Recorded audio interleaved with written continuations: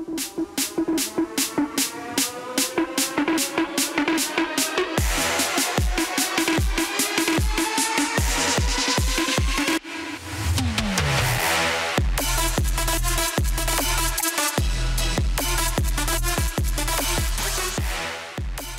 we're talking football now on the Sportsmax Zone. 27 teams from North America and the Caribbean will begin their journey toward qualifying for the 2025 FIFA Men's Under-20 World Cup when they take part in first-round qualifying action starting on Friday. The first phase of the qualifying will conclude on the 4th of March. The teams have been placed into 6 groups, 3 groups of 5 teams and 3 groups of 4 to be played in different countries. Let's have a look at the groupings. Group A, Cuba, Nicaragua, Belize, British Virgin Islands and Anguilla. Group B has El Salvador, Antigua and Barbuda, Suriname, Guyana, Turks and Caicos Islands. The Group C teams are Guatemala, Curacao, Aruba, St. Martin, that's French St. Martin, and Barbados. The teams contest TNT, who have made Under-20 World Cup, and Dominica. Yeah, there's Group D with Canada, Trinidad and Tobago, St. Vincent and the Grenadines and Dominica. Over in Group E, we have Haiti, Puerto Rico, St. Kitts and Nevis and the Cayman Islands. And in Group F, Jamaica, Bermuda, Grenada and Martinique. Now the top 6 teams from the tournament will join the 6 seeded teams: the United States, Honduras, Mexico, Panama, Costa Rica and the Dominican Republic for this summer's CONCACAF Under-20 Championship, from which 4 teams will advance to the FIFA Men's Under-20 World Cup in Chile. Let's start our look ahead to the first round of qualifying by featuring Group F, which will be played in St. Kitts and Nevis, and specifically zoning in on Grenada, who recently named their 21-man squad. Let's have a chat with their Under-20 coach, former Grenada international, Anthony Modeste. Anthony, welcome to the Sportsmax Zone. It's a pleasure to have you, the former Portmore United man. How are you doing these days? It's a pleasure being here. I'm doing fine. I'm doing great. Looking forward to the tournament. Yeah, it's great to have you. Do you miss Jamaica and Portmore United? Yep. Definitely. Jamaica is my second home. You never know. I might just be back to say Portmore in the coaching area. You never know. Yeah, you never know indeed. Well, let's talk about the job that you have at the moment, and that's the national under-20 job.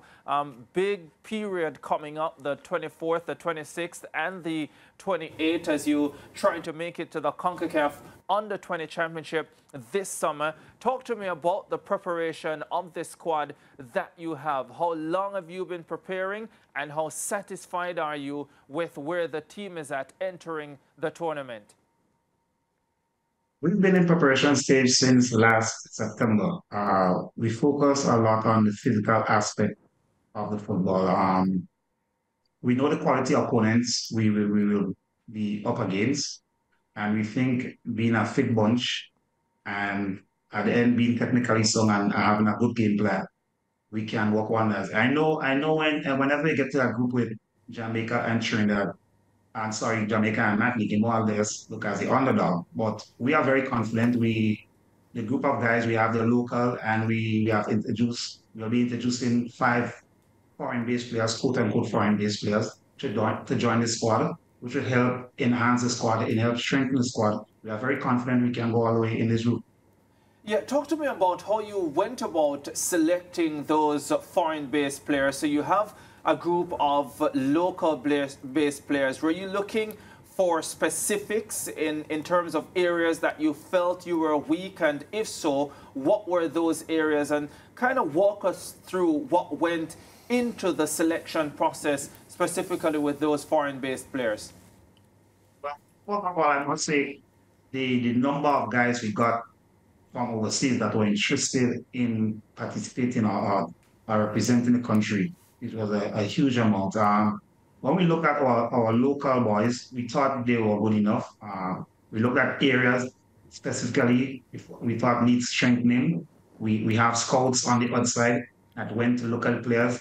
Matter of fact, Shari Joseph, our past player, new revolution player, he was one of the guys that identified players he think that could help because that player played under him for a few years in the New Zealand Revolution.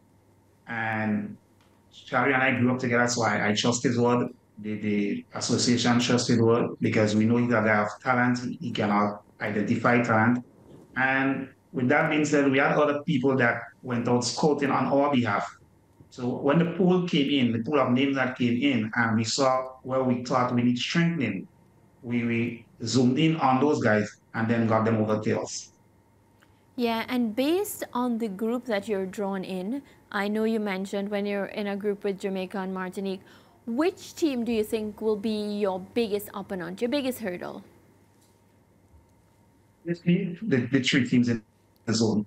The three teams in the zone. I think if you are drawn in a zone, it therefore means you have some quality, you have something in you in the football aspect. We know Jamaica, quote unquote, is powerhouse in the Caribbean when it comes to football, maybe at all levels. But we are not taking anyone lightly. We see everyone as a threat. As a matter of fact, we see ourselves as a threat if we do not do what we're supposed to do. Yeah. But yeah, we see everyone as a threat. And on February 24, you have your opening match against Bermuda. Any area that you and the boys need to work on, you know, tighten up just to ensure that you pick up those first winning points? Yeah, well, we have to get the game plan more settled in. We've been doing some work concerning the game plan, and we have a few more work to do. I can't say much because I'll be giving out too much information, but we are working on our game plan. We look at our opponents. We think it's 3 points we can gain in the first match, and we are going all out. As we say, we normally say we take one game at a time, and right now we're just focusing on Bermuda, what we have to do, what we think we can do to get 3 points, and what we think we can do to stop them from scoring. Yeah, Anthony, the Jamaica team, they came off recently a tour of Trinidad and Tobago where they played a couple of practice matches against the TT Under-20 side. They also played the Under-23 unit of one of the TTFA Premiership sides there. How much experience does your squad have in terms of practice matches in the last 6 or 7 months, if any at all?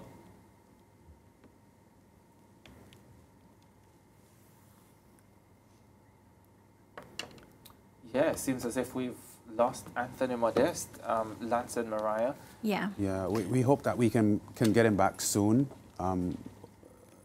Hopefully it's just a temporary dropout for Anthony Modeste, because I'm keen to get from him his overall feeling on teenage football talent in the Caribbean, because for the most part, we feel in many different sports that at the teenage level, Caribbean athletes are comparable to some of the best athletes in the world, whatever the sport is. It's that transition from juniors to seniors that the gap begins to widen. So there is the general feeling that at the teenage level, in many instances, not in all instances, but the Caribbean is better placed to challenge, you know, international level competition than, you know, when players get to their early 20s and so on. And I'm keen to hear Anthony on that, because it is a view that we have held, you know, as sports enthusiasts for a long time.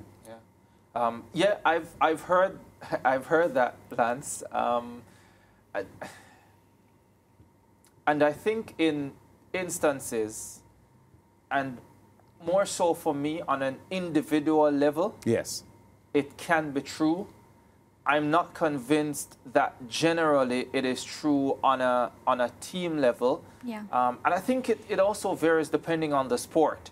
So I think it could very well be true in cricket. Is it true in football? Yeah. I'm not sure. But hey, I think we have Anthony Modeste back. Yeah. Anthony, yeah, sorry that you dropped out just now, but I wanted to ask you the question about under-20 footballers in the Caribbean and their ability to compete with the best in CONCACAF and even beyond that internationally, because we feel that it is that transition from junior to senior sport that the Caribbean misses out. In other words, a lot of our 21, 22-year-olds are further behind the 8 ball than they may have been internationally when they were 17 or 18 years old. What's your view on that?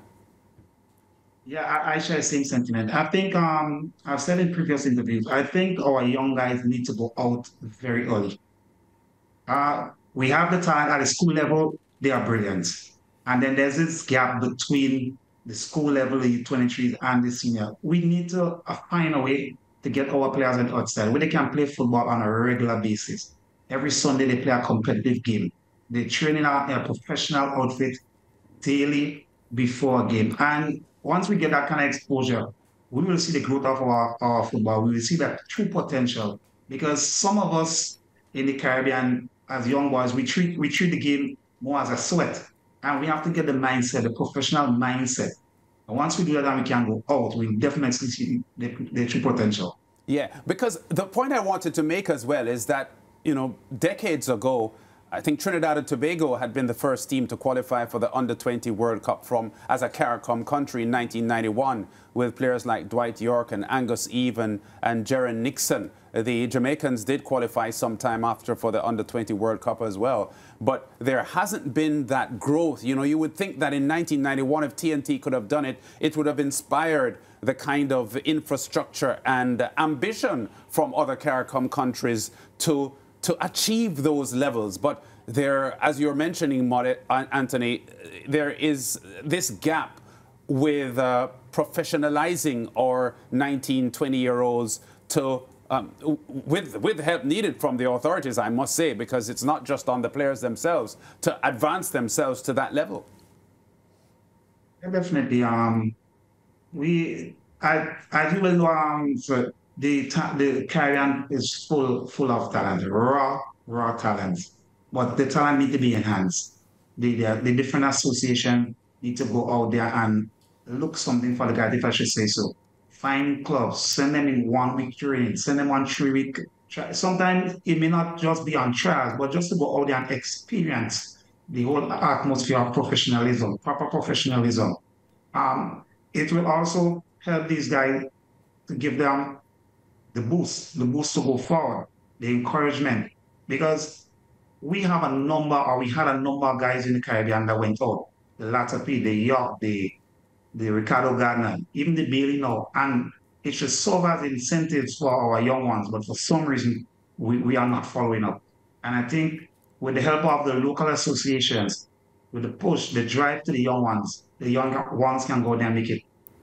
Yeah, Anthony, I also wanted to get an understanding of what your match preparations have been like heading into this tournament.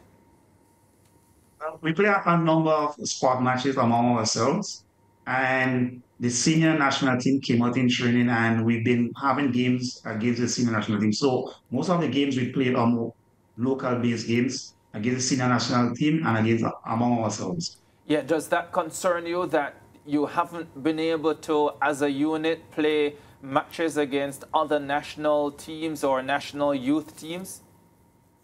Definitely, it's a concern because we wanted where they could go out of the environment, out of their comfort zone and experience something differently. It didn't happen. It's a concern, but it's something, it's water under the bridge more or less. We just have to try now and motivate them and get them focused to do the job from next week. Yeah, well, Anthony, we wish you all the very best in the tournament. You have some pretty experienced players coming from well-named clubs and universities, so there is some quality and experience there, and we wish you all the very best in the tournament. Take care. Thank you. Take care. All right, Anthony Modeste, coach of Grenada's national under-20 team, getting ready for the first phase of CONCACAF qualifying. They are trying to get to the CONCACAF Championship this summer and ultimately the FIFA Under-20 World Cup. Let's go to a break. We'll be back with more after this.